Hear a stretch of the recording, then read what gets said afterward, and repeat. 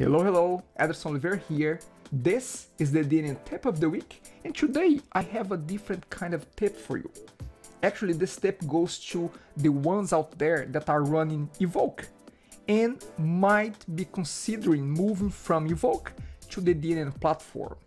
Now, there's not much information out there about how to do that, how to move from Evoq to the DNN platform. However, I want to point out that a lot of what we have gone through was based on a post from my friend Mike Smeltzer. He put together a very good post, a very good starting point to get you set moving from Evoq to the DNN platform. However, we wanted to go one level higher here, and we wanted to provide as much details about the process that we have gone through to convert a client's website from an Evoq product to the DNN platform. And we are providing a lot of details. Actually, we're providing all the details that we have gone through, including files, scripts, details, lists, all kinds of resources to be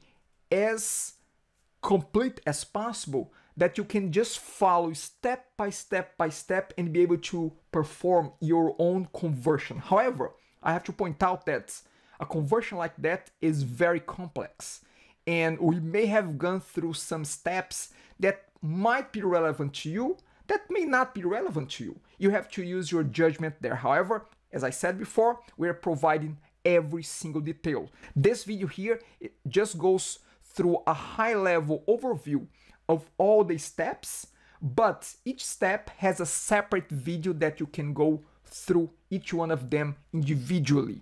And again, the files, the scripts that are mentioned there during those videos, they are all available to you to download and use them. Very important. You need to, of course, back up. This is not a process that you're gonna do on a live site. You have to do that on a copy of your site. I also assume that if you want to do the conversion, you know which features are not available in the DNN platform. Like at this point, liquid content is not available in the DNN platform. Some of the social modules related to Engage is not available in the platform. The granular level of permissions is not available in the DNN platform. The web farm option is not available there either. So I'm assuming that you have gone through that analysis and you are, in a way, kind of convinced that you could move to the DNN platform safely. In our case, we have converted from Evoq 8 to DNN platform 8 as well. However, even if you are converting on DNN 9 or DNN 7, whatever version that might be, my hope is that with the instructions that we have provided here, that you're going to be able to apply the same logic, to apply the same steps, even if it varies a little bit, but to apply the same step by step on your situation, so you know what you have to be on the lookout for. Also, I'm going to take this video series as a live process, because we have done this conversion just about 2 weeks ago, and things can show up later on that we're not expecting, like they did just 2 days ago. We have noticed a problem and we have fixed that, and because of that we have added another video into the video series. So this will be a live video series that you're going to be enhancing as we come across new information that we can share about this conversion. And here are the steps that we have gone through. Basically, we have broken down the conversion process into 2 phases. The first one is what I'm calling it the setup, which are the required steps. You must do them for the conversion to work. The second set is more of a cleanup. So it's the cleanup phase, which is good to do, good to have, not fundamental, not essential, but good practice to keep your new DNN site clean. First one, on the setup side, bin merge. You have to merge the bin folder from a DNN platform site into your Evoq site. The second one, you have to clean up the web config. Yes, there's a lot of work that goes on that step. Actually, we broke that down into 2 different videos, one with each and every single step that we have gone through. It's a long video, it's over 20 minutes. The other one, we did a short version, just with a bullet point of what we have removed or modified from the web config. Step number 3, that's the HTML module. We have to reinstall the HTML module on the converted websites.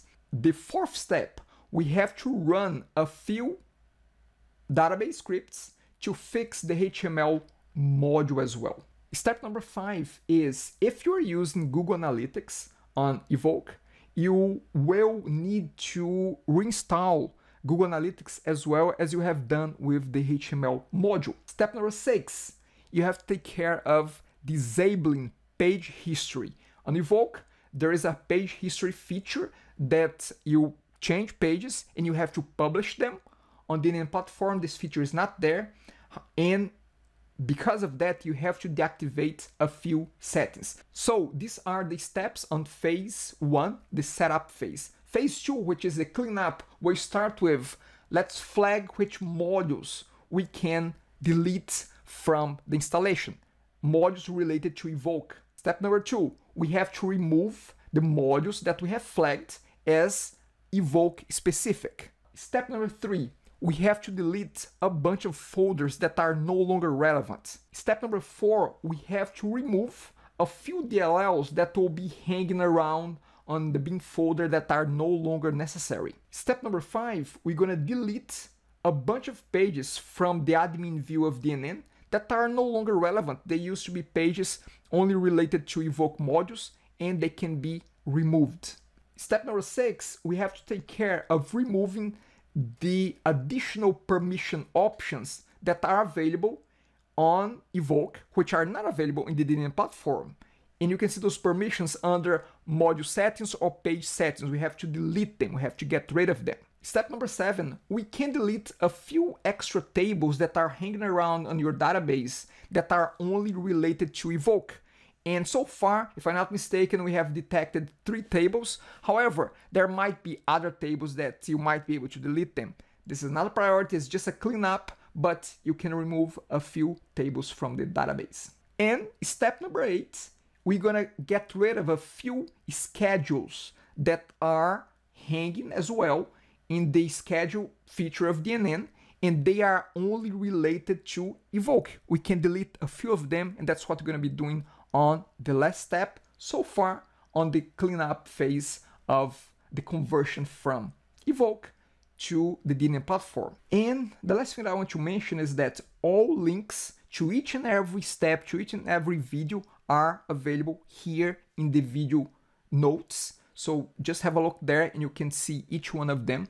And if you have questions or if you need a little bit of help doing the migration from Evoq to the platform, you can drop me an email. My email address is below. That's it. I hope that you enjoyed the series and I hope that this is useful to you. Thank you and bye. If you like this DNN tip of the week and don't want to miss out anyone, subscribe.